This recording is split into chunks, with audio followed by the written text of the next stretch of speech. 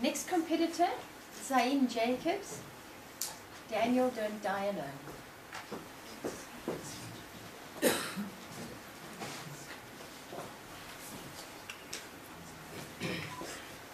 Daniel, Don't Die Alone by Finuala Dowling. He was 29. Actually, he was older than that. But along Long Street and the Waterkant, you have to be young to be loved. So Daniel thought. Daniel's family lived somewhere along the N1. Along the N1, you have to be a boot to be loved. So Daniel thought. Daniel's family never visited him in his Art Deco flat.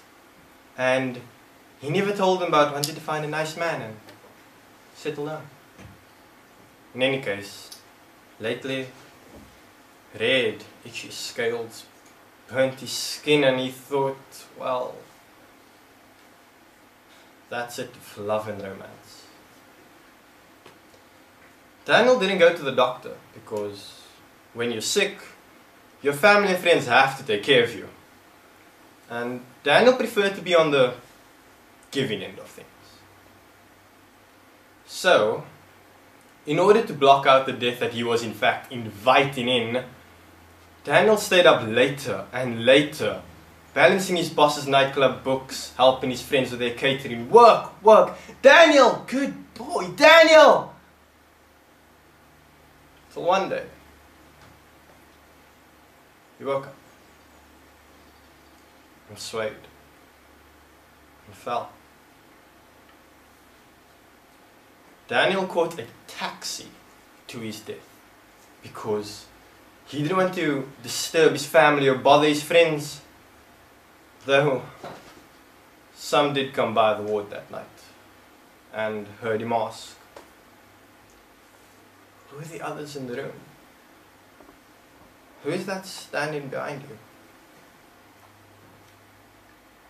Then the few friends left. And Daniel died. And later, someone told his family all about Daniel for the first time. So please, join me as I say, Daniel, don't die alone. Call your mother to the phone. Say, "Mama, I can't do this on my own." Daniel, next time you die, don't catch a taxi to your death. Call someone you know and say, "I can't do this on my own."